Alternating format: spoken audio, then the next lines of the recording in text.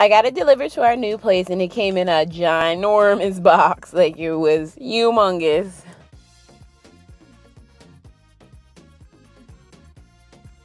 It didn't take me that long to put it together. The instructions were pretty okay.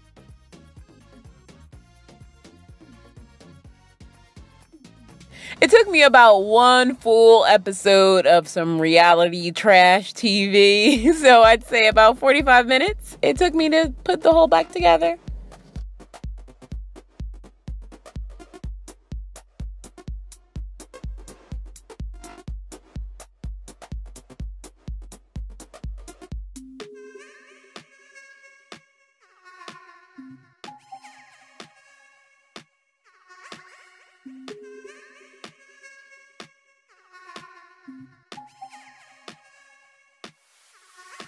Of course, Instagram stories got the first look at my new bike when it was all put together. I was so excited.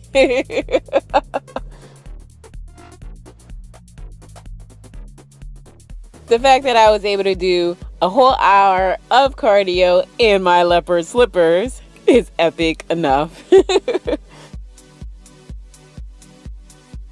So one of the features on this bike is an odometer. It tells you how far in miles you have traveled cumulatively throughout all of your workouts. The only way you can reset the odometer is if you take out the batteries.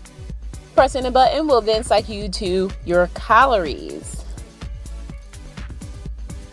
The computer will estimate how many calories you've burned during your workout. The display will show your speed in miles per hour. The distance feature calculates the total distance you travel during each workout.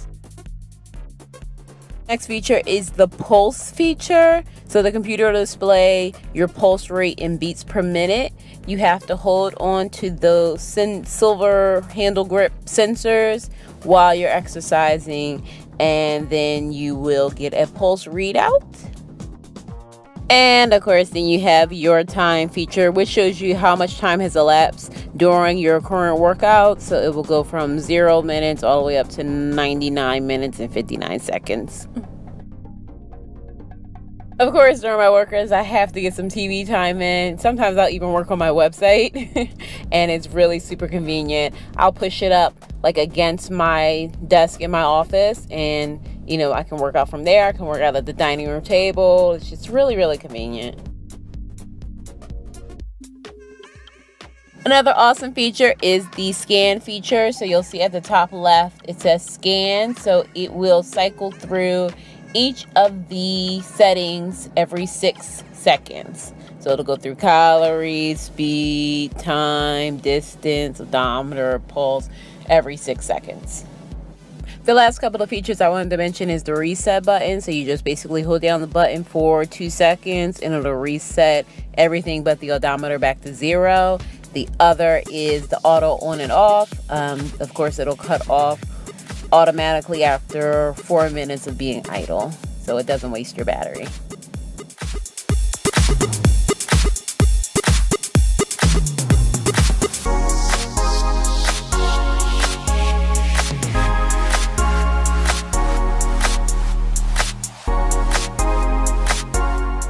Speaking of battery, it only takes 2 AAA batteries, so that's awesome because yeah, definitely have those around the house.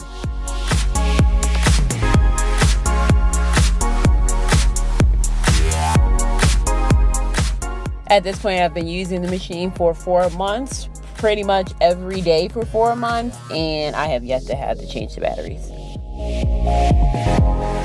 And my latest discovery in awesome is my iPad holder. So I have a iPad holder that has a keyboard on it, and basically I just drape the whole thing over the control part of the machine, and I can just watch my iPad all hands-free and awesomeness.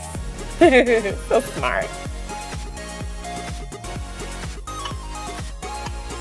It does come with a tension control knob. So you can decide if you want higher tension, lower tension.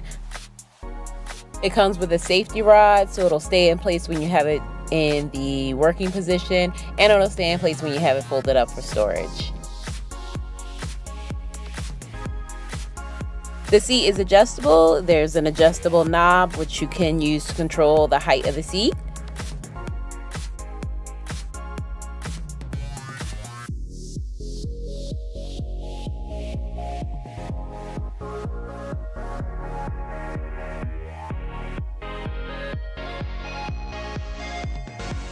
And of course, my favorite feature, the bike can be folded up for storage. So you just remove the safety rod, you fold up the bike, you put the safety rod back in, and you put it right in a corner. It takes up barely any space. As you can see, this is my small apartment in my small office.